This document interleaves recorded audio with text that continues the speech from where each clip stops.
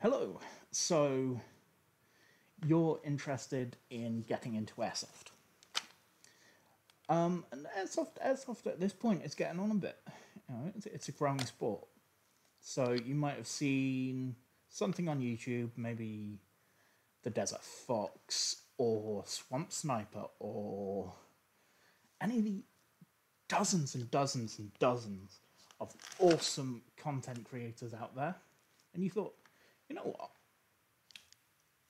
I want to give it a try. Maybe you've got a friend who's into it, who's itching to take you to a game, but you don't know if it's for you, and you want to make sure that your first airsoft experience is a good one, because nothing sours an experience quite as fast as being unprepared.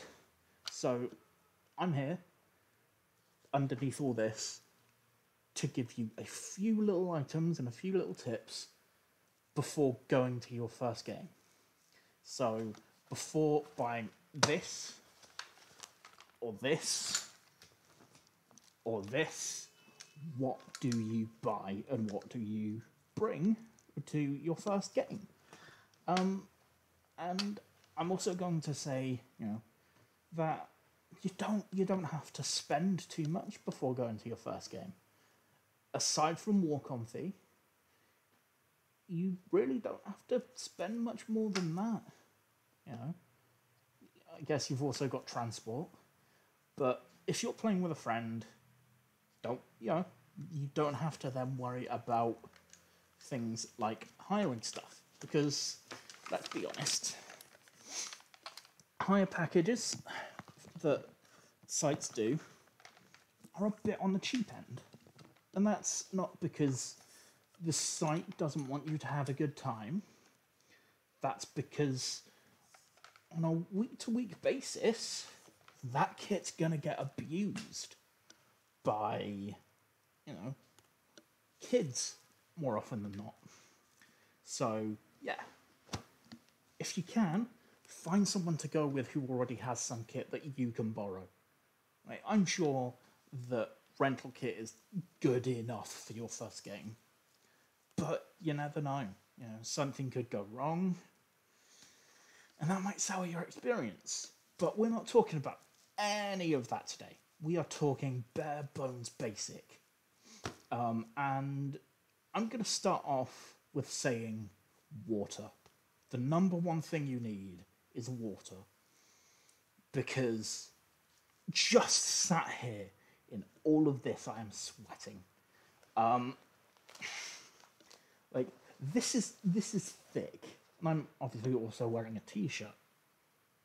You will get hot quick playing airsoft, even in the winter, running around like an absolute headless madman. You will get toasty while playing airsoft. So bring water, and bring plenty of it. I'd say you want at least to be carrying a litre, at least to start off with, because you're gonna go through that. And if you do finish that, then that's great. Most airsoft sites will have somewhere to refill your bottle, or at the very least buy more water, so you're not just getting dehydrated. Because dehydration leads to some very bad things. Worst of all, well, not worst of all, but you know what I mean. Worst of all, you stop playing and you don't have a good time. Which, if it's your first time doing something, you're never gonna want to do it again. Yeah, I'm gonna get this stuff off, because I'm, getting warm, and I'm going to get a drink myself. So I will say, you don't always need to be bringing water with you. It doesn't, water's good. It's your best option. But water is, I'm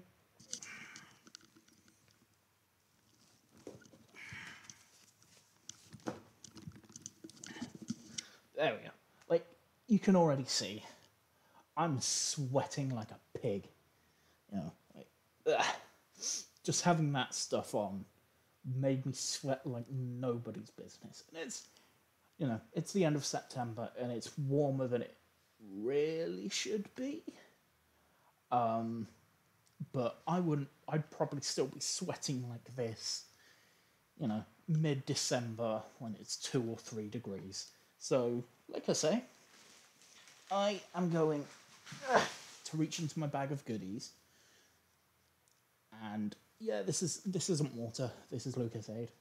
But Lucasade will also do you quite nicely. Because, you know, it's built, you know, like it's a sports drink. So having something like this on hand, you know, maybe not, you know, if you don't have much space on your rig and the kit that you're taking onto the field, just leave it with your bag and the rest of your stuff back at, you know, at the spawn, or, you know, where you're you know, putting down your kit and setting up in the morning. And, you know, this will keep you going. Maybe take doubles.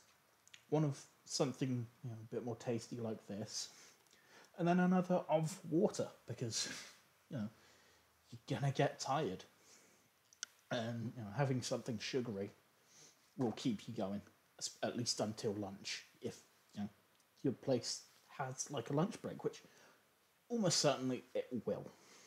And having something sugary brings me on to snacks, because, again, running around, you will lose energy fast. And you know, different people have different snack preferences. I personally take a couple things. I am a large individual, so I like to snack on the field if I've got the space. And my old chest rig, I only had 1 or 2 magazines at any one time, which meant the other 2 pouches that would have carried mags would carry snacks. So I am personally partial to some Maoam pinballs, because, you know, they're light, you know, they're not heavy, they're not going to take up too much space. You can fold them up, especially once you've opened them, so you can get the air out even more. You can fold them up, stuff them into your mag pouch or any other pouches you might have. And the same goes for beef jerky. So yeah, like this stuff is good, because, again, you know, especially if maybe for some reason you're going out to a milsim for the first time, this is also good for milsims and games where, you know, there aren't going to be quite as many, if any, breaks, where it's just non-stop gameplay all day.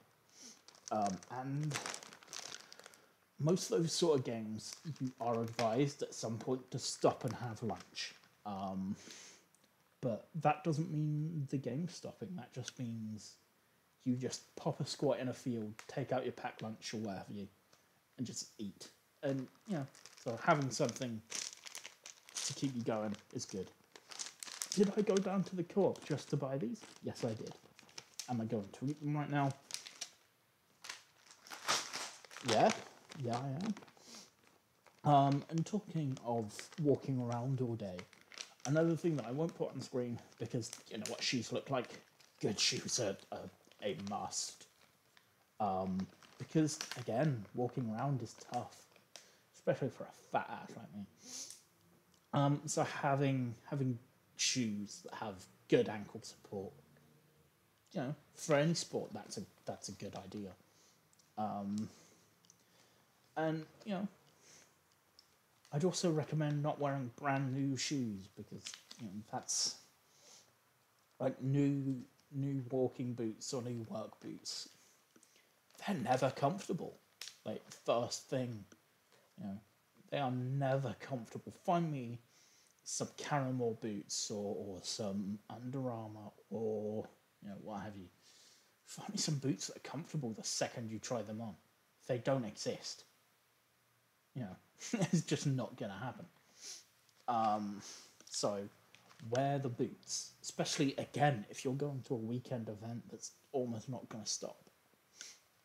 You're going to be living in those boots for 24 to 48, or even in some events I've heard 72 or more hours. So wear those bastards in for at least a week probably before you go.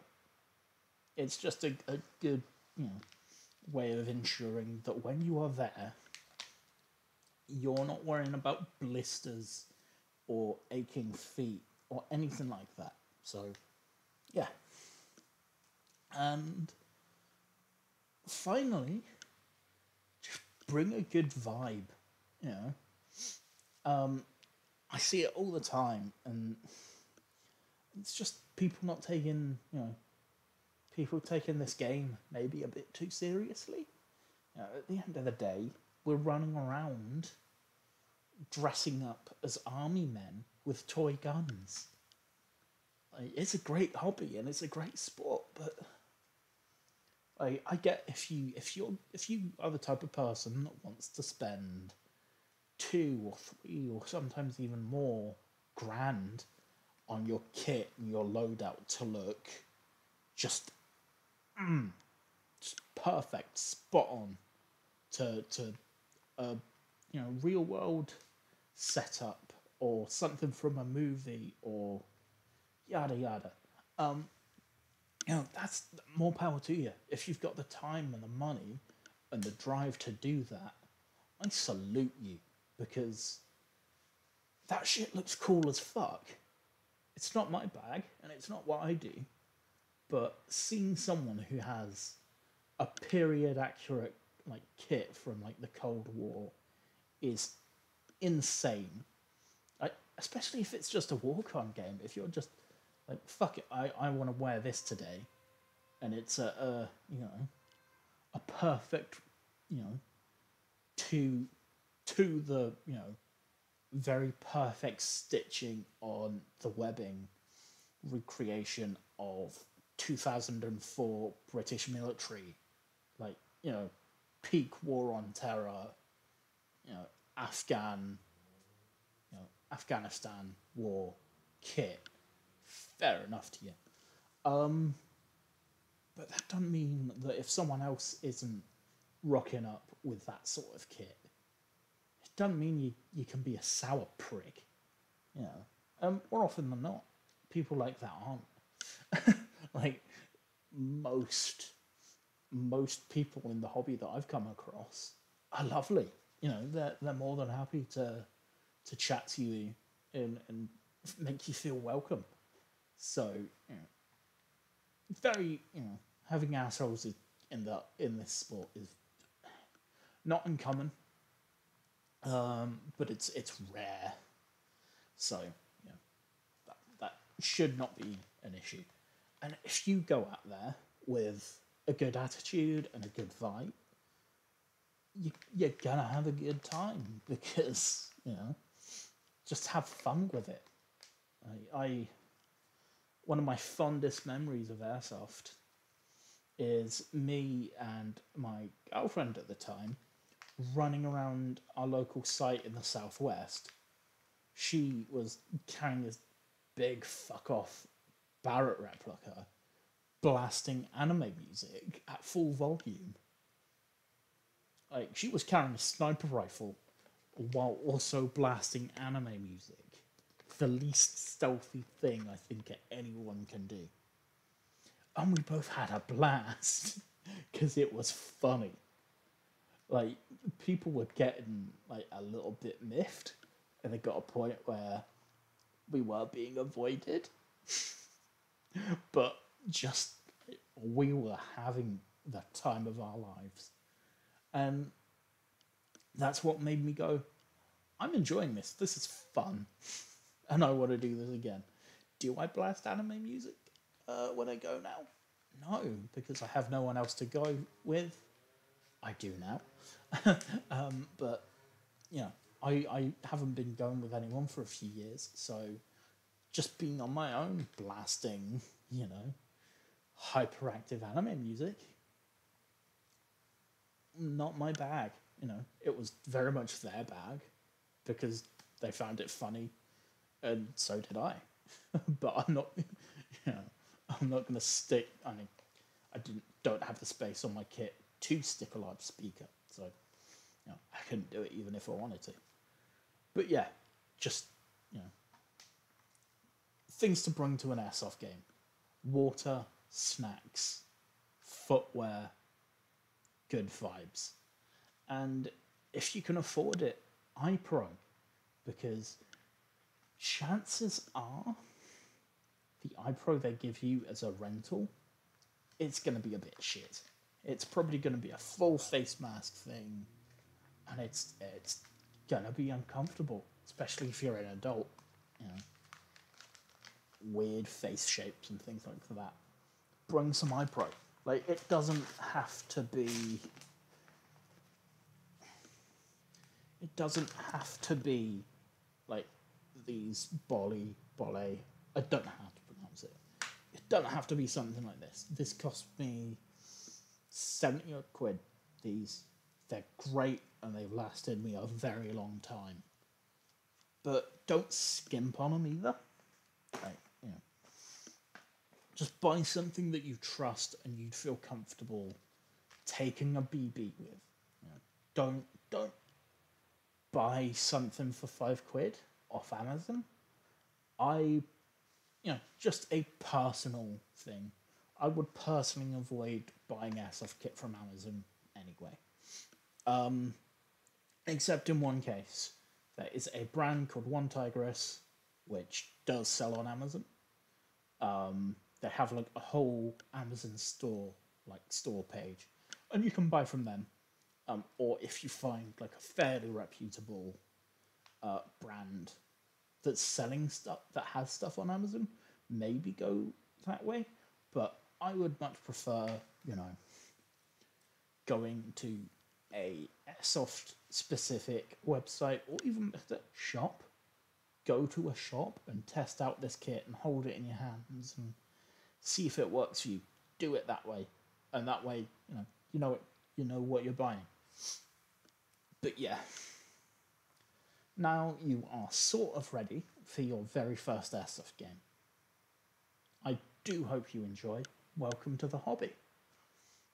And if it's your first time on this YouTube channel, why don't you subscribe? Why don't you drop a like if you like this video, and maybe a dislike if you didn't? Maybe you thought I waffled on for too long. I did, and I'm sorry. Yeah, just click a button.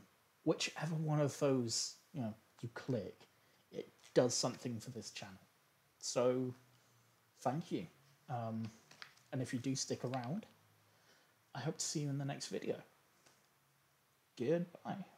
I've lost my voice now.